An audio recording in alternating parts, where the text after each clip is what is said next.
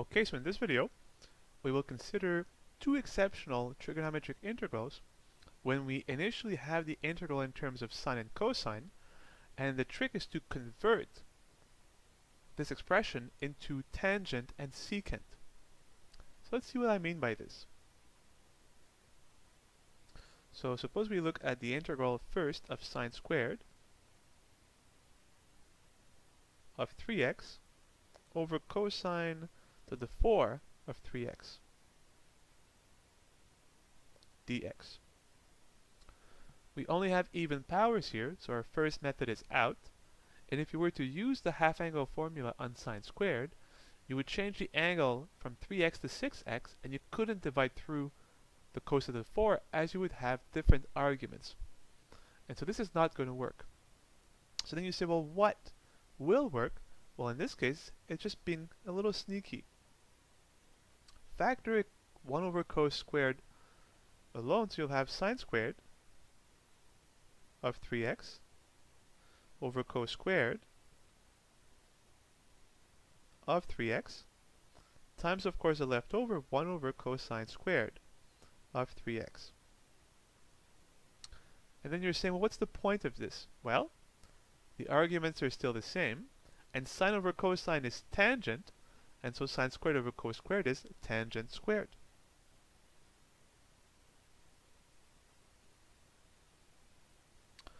So sine squared of 3x over cos squared of 3x is simply the tangent squared of 3x, and 1 over cosine of 3x is secant of 3x, and so 1 over cos squared will be secant squared of 3x. And now you may wonder, well, why is this nicer than the original integral?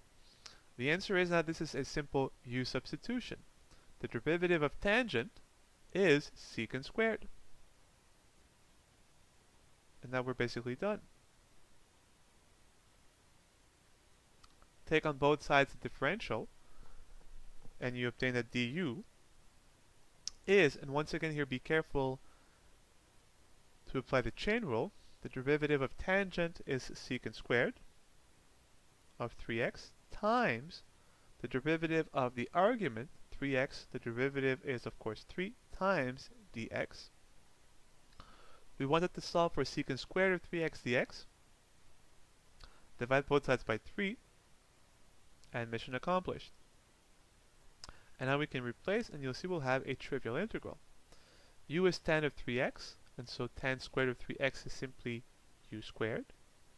And secant squared of 3x dx is du over 3. And now we have a simple polynomial. Factor the 1 over 3 outside as a constant multiple.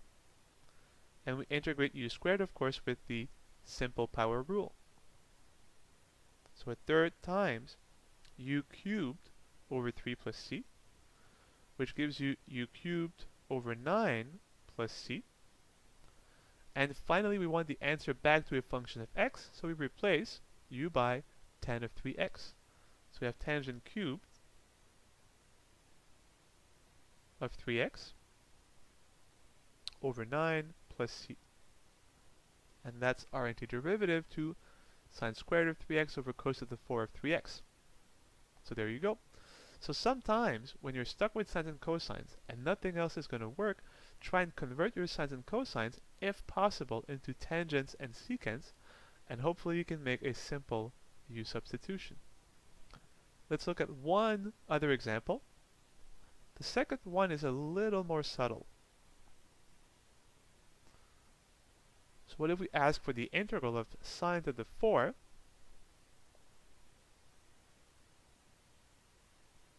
of x over cos squared of x?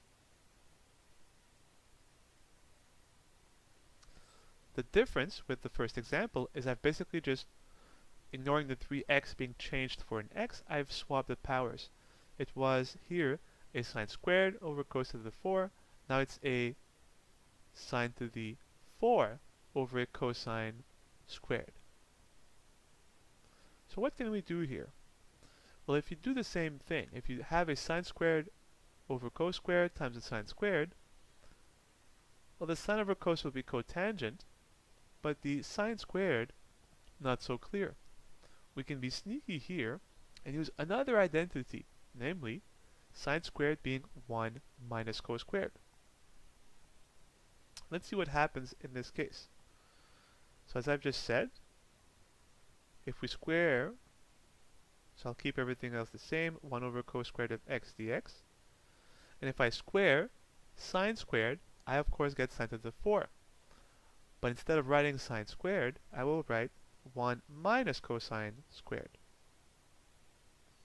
Let me square the numerator, which will give us 1 minus 2 cosine squared of x plus cos to the 4 of x, and this is of course all over cos squared.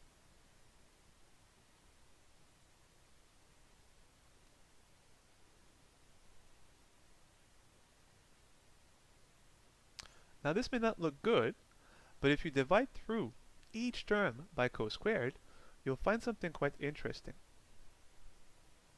So we have the integral of 1 over cos squared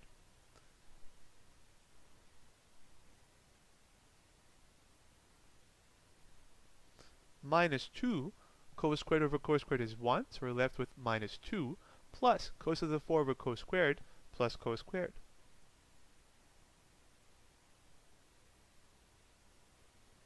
And now we have these three integrals. So let's split them up. The first one will integrate, and actually we'll be sneaky here. We'll skip a step, sort out. If you think of it, secant of x is 1 over cosine, and so 1 over cos squared is secant squared of x. But this is a trivial integral, right? You're asking for the antiderivative of secant squared of x.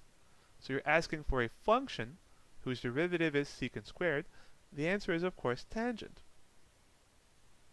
as the derivative of tan of x is secant squared of x. So the first integral converting to a secant squared becomes trivial. The integral of minus 2, of course, is minus 2x, plus, and we're left with now the integral of cosine squared of x dx. And now we recognize this, of course, as a problem where we have to apply the half-angle formula. An integral involving a single cosine with a single even power, and so with the half-angle formula, we're going to be done.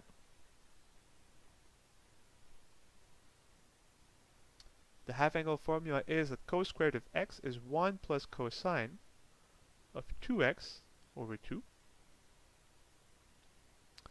As always, I will factor the 1/2 outside as a scalar multiple.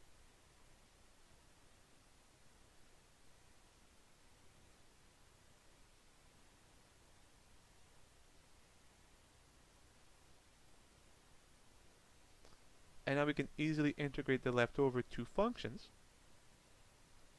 The integral of 1 is x times 1/2 plus x over 2, plus 1/2. And again, by the chain rule, the integral of cos of 2x is sine of 2x over 2.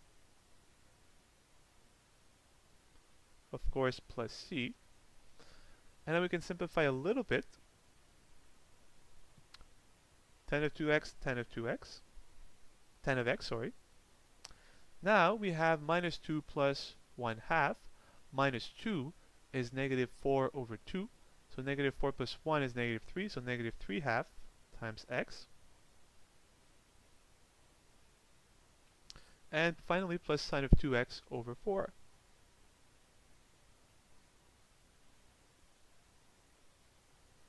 And of course, plus the arbitrary constant of integration. And that's it. And this is a special problem, but a very nice one. If you think of it, we had to use in the first step, replacing sine to the 4 by sine squared squared, and replacing sine squared by 1 minus cos squared. Then we expanded. We divided through each term by cos squared. One integral was trivial. One had to be converted to a function of secant squared. And the other we had to use the half-angle formula. So both of these examples are there just to show you that sometimes you'll have to juggle with several techniques at the same time. So, in conclusion, when you have an integral involving sines and cosines only, there are three fundamental possibilities. The first one, you have at least one odd power, then it's rather easy. Factor a sine of x or a cos of x, make a u sub, and you're done. If you only have even powers, use the half angle formula as many times as needed.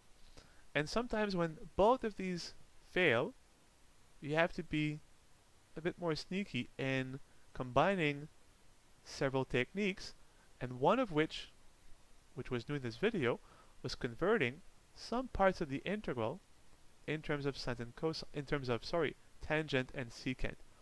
The whole thing here, we converted back to tan and secant. In the second case, only a part of it. And that's it.